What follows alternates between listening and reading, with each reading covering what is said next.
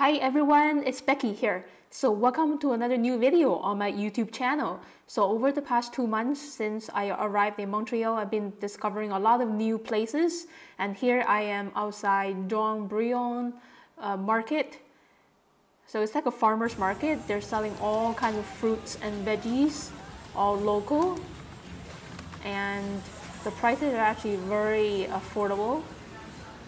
And these fruits and veggies look very fresh, and this is like my new favorite grocery shopping place right now. And actually this place opens 24 hours, 7 days a week. That's amazing. So we can come here like anytime during their opening season. And I also really like the way that they cut the fruits, the larger fruits, into smaller pieces to sell. It's great for single people. So it's a very hot and humid day. The heat wave is here in Montreal. So I just went inside McDonald's, got myself a cup of iced coffee to chill, to cool down. And then I moved on outside to the patio. And it has a really nice view of the market from the distance. And I love this view. I really want to sketch it in my art journal. So I really love how the market tent is being surrounded by the greeneries. And here I am. I'm using very simplistic drawing materials, usually just one pen. So right now I'm using a Winsor-Newton fine liner pen, 0.8 tip, with very bold and solid lines. Right now I'm drawing this lamp on the other side of the street. So there is a very important reason of why I started drawing this lamp pole first. Because this is actually the tallest object in this scenery, and it's going to act as a ruler for me to measure where the height of the trees are and what's the height of the tent in relationship to this lamp post. So it's very, very important. Okay, so now I'm just drawing those little rectangular shapes, those road signs, traffic lights sticking or hanging around this lamp post. Yeah, a lot of pretty simple big and small rectangular shapes, and the bottom of the lamp post. Yeah, tiny little details for the traffic light, green, red, and yellow. And that's pretty much it. Now I'm trying to find the relationship. Okay, now as you can see, I'm trying to draw the front side of the tent, which is has a triangular top. Yeah, and there's a little bit of detail around the corner, the drapery, add a little bit of accentuation for this lamp pole. I want it to be darker, so it's not going to be merging down with the tent. It's going to stand out really well. Yeah, and keep adding the details, the flap of the tent, and the long side of the tent on the right. But before that, I want to add a person very quickly, kind of like from memory. She just walked away in about like 5 seconds. So this was done from memory. Adding people to a scenery, it really helps to establish the proportions of the buildings or other things. It makes your landscape or cityscape look more interesting with people, okay? So yeah, just work really fast. I want to try to capture the gestures of those people and not what they really look like. And now moving on a little bit right, and I'm gonna add another man over here. Yeah, people are walking and being busy in this street scenery. And I know that those people walking around the sidewalk their height is a little bit lower than the flap of the tent, as you can see. And yeah, that is so far for those people. I have 4 people. Now I want to finish the right side of the tent. And the middle of the tent on the right is actually covered by another lamp post. So I just added the sign there, up there, and keep adding these flaps. And adding this traffic sign over here. And this little lamp. traffic lights, and just making the pole with solid black ink so it stands out better and not just merging with the tent. So these are actually nice interest points in an urban landscape, and adding another person walking beside the man there, finishing the top part and the bottom of the right side. As you can see, it's a long trapezoid. Yeah, tiny little details on the side. And finish the flaps in different sections. And now I'm starting to draw this round dome shape. Okay, it's a really nice thing that kind of it's also like a big central point of interest. Yeah, nice arc.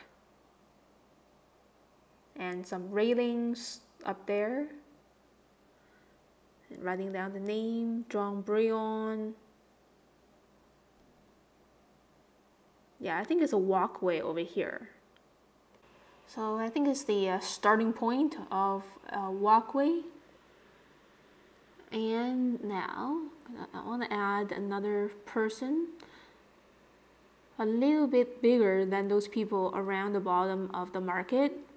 This one just came from the other side of the street, carrying a shopping bag, and adding some details, those baskets by the entrance, and adding the line of the sidewalk. It really helps with the perspective over here. Really pay attention to where the angle, this angle is pointing up, and the very top of the tent, the lines pointing down, trying to merge into a vanishing point somewhere on the far right hand side outside the page. I'm going to add another lady, a little bit bigger, closer to me, wearing a backpack, walking to the other side of the street. And now I'm starting to draw the contour of the foliages surrounding the marketplace. And on the very right side of the foliage, there's this heritage red brick building. And yeah, a lot more loose leaves and climbing ivies on this heritage building. Again, using very quick and squiggly lines to suggest the texture of the climbing ivy, and a couple of tiny little dots to show the windows. They're being very foreshortened from this angle.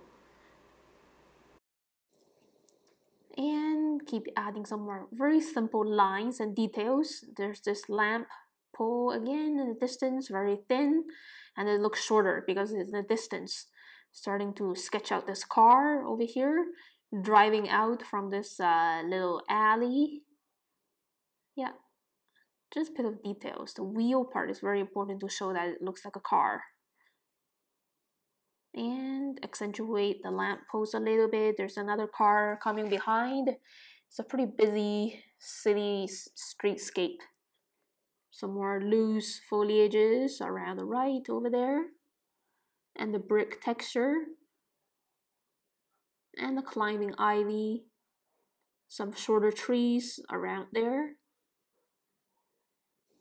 Okay, and I think I'm gonna keep the very right hand side very simple, because this is not the main subject matter. When we're sketching an urban landscape, we really need to find the main subject matter. The main subject matter in this case is the marketplace. So I'm gonna add a lot more details underneath the tent. Now I just want to finish drawing the outline of the foliages surrounding the tent, nice and tall. Yeah. I just drew the outline very quickly from a blind contour approach without looking at the paper very much. And now I'm starting to draw a lot of these vertical lines, those supports of the tent.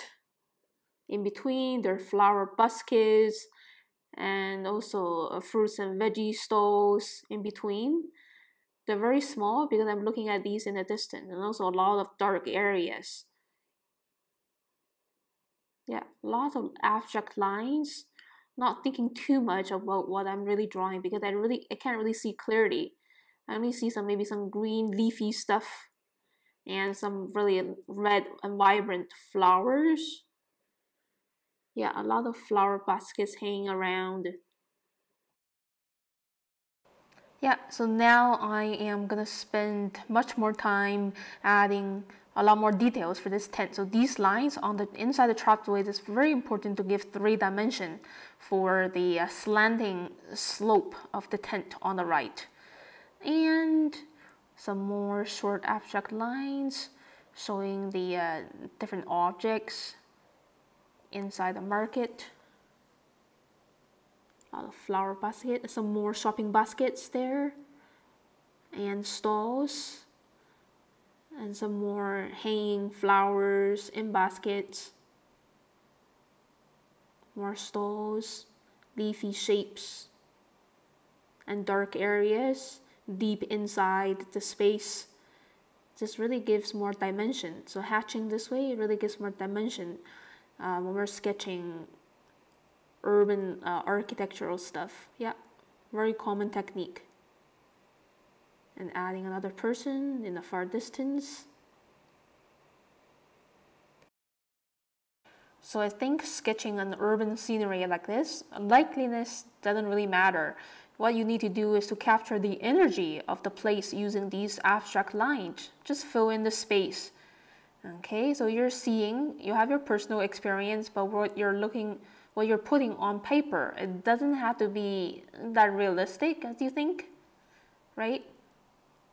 We want to leave a lot of mental spaces for the viewer to imagine.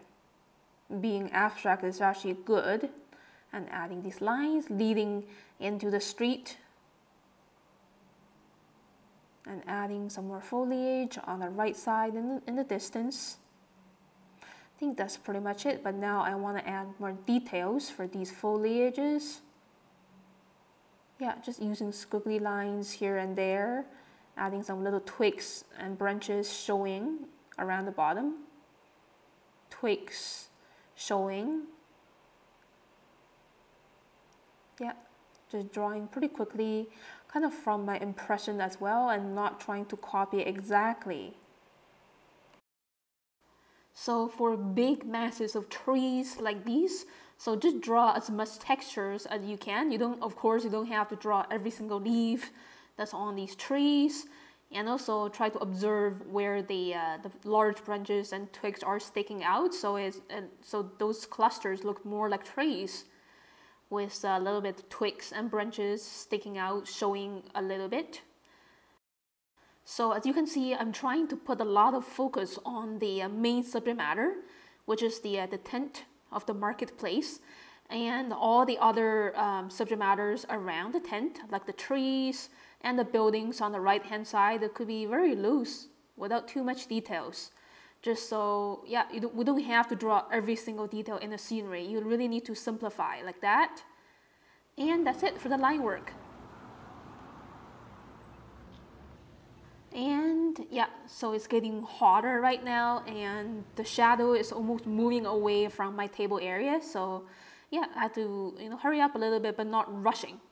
Have a sip of my iced coffee before moving on to watercolor painting. So here's my Etchr watercolor painting palette, and I've been using it for like over a year and a half now.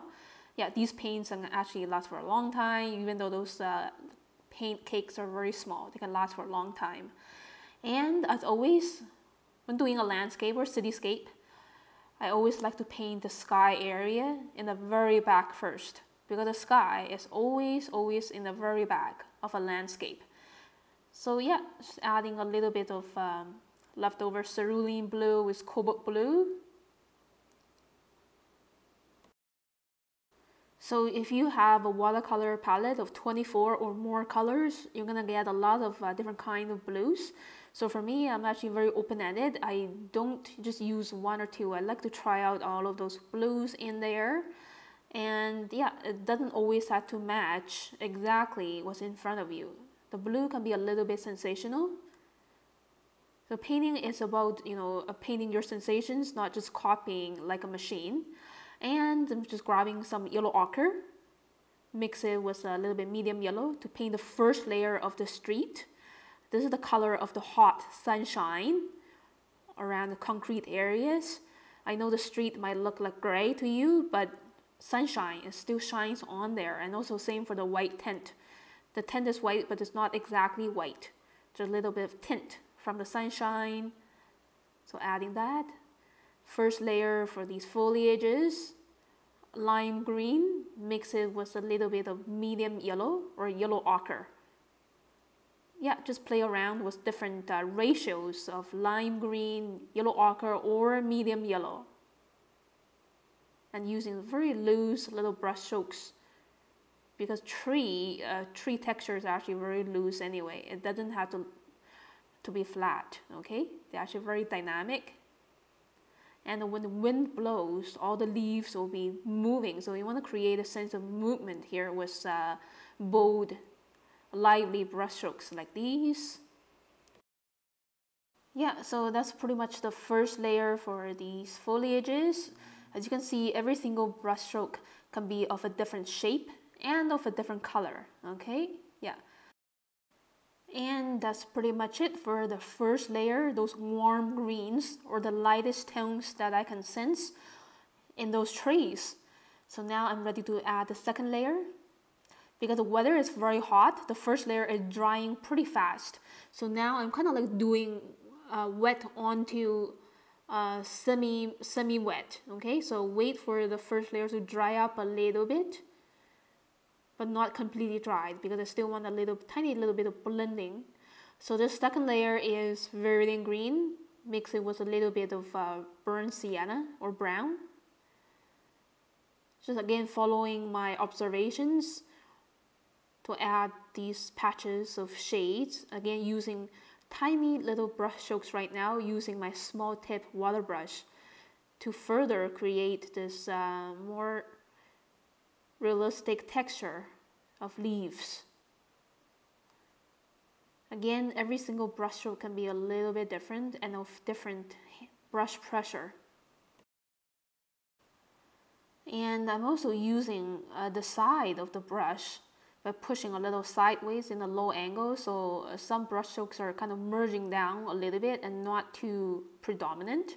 So when we're painting trees, we don't have to make every single brush stroke stand out so sharply, okay? So some brush strokes can be a little dull, can be a little bit toned down. Yeah, so there's a bit of balance, and it's not too overwhelming for the viewers to look at, okay? Yeah. And I think it's pretty good for these trees on the left. Now moving on to the right hand side. Yeah, the same mixing recipe. So you can use any dark shades of green. There's Viridian green. There's also probably 2 or 3 other dark shades of green in your palette. So you can use those greens and mix it with burnt sienna and a little bit of yellow ochre. So really be flexible and play around with what you have. You don't have to stick to a recipe from another artist. Try to explore on your own of how mixing colors works. And always start with the lightest tone and then move on to the mid-tone and the darkest tones. This is how we work with watercolors. Okay, always start light and work with layers gradually. And now I'm just punching on tiny little dots of red and rose colors for those flowers hanging right there underneath those flaps of the tent. Yep, tiny little brush strokes of red, rose, or magenta. And also yellow and orange. And so just adding on these tiny dashes of colors inside the market here and there. Some greens for those leaves of veggies or plants. And so again, you don't have to paint inside outlines or paint inside your shapes. Colors can be hanging very loosely outside those little outlines, okay? So you don't have to control too much. Yeah, so just adding these dashes of colors pretty briefly. Most of these colors are actually leftover colors from my palette because these areas are actually very tiny. There's no need to grab some of the colors from scratch. I always have leftover greens and blues, sometimes reds, oranges in my mixing area of the palette. Okay, so now just adding a little bit of shadow from the tree onto the top of the tent. Yeah. And a little bit leftover gray for the flaps. And the color, the nice green, emerald green for the flap. Around the tent, a little bit leftover gray for the bars in the middle. Yeah, and just adding some more medium grays around the tent. And now I think I'm going to paint the building on the very right hand side with leftover burnt sienna and raw umber. Painting very loosely, just put the color on. So the textures were already done with pen work. So yeah, oh, it got a little windy. And just painting these signs and the traffic lights. So yeah, red, yellow, and green. Okay, and that one is yellow. And some more. Again, a lot of leftover colors to paint these tiny little areas, so we don't have to waste time mixing from scratch again.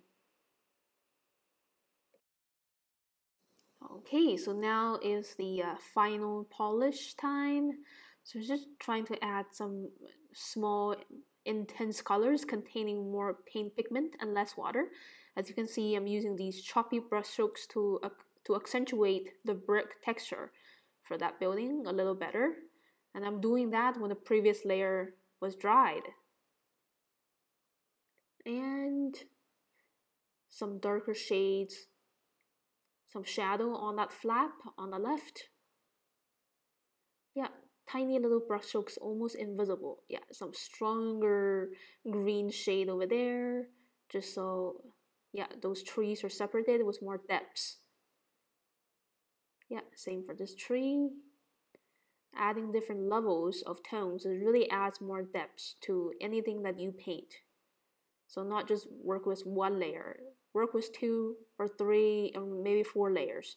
And now just adding the leftover gray for the sidewalk areas. This is very watery, and the yellow underneath is still showing through. Watercolor is a transparent medium, and we can never completely cover a previous layer. So as you can see, the warm sunshine yellow is still peeking through, and we can kind of feel it's a really warm, hot, sunny day in the summer.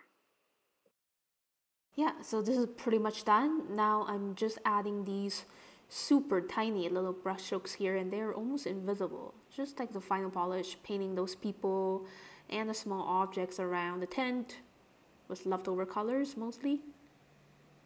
Yeah, painting the outfits of these people and their pants.